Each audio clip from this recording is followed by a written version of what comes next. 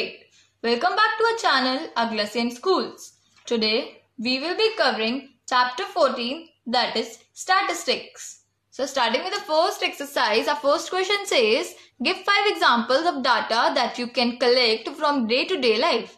So the answer is number 1 is height of the classmates or weight of our classmates. Second is height of our first 100 plants near by our locality.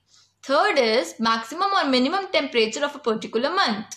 Fourth is time spent for watching TV in a particular week. Fifth is rainfall in a city in last 10 years.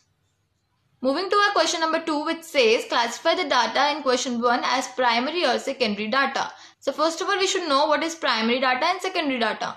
So when the information was collected by the investigator himself or herself with a definite objective in his or her mind, the data obtained is called primary data.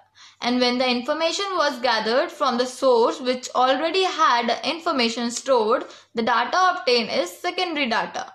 So primary data was in case of 1, 2 and 4 and secondary data was in case of 3 and 5.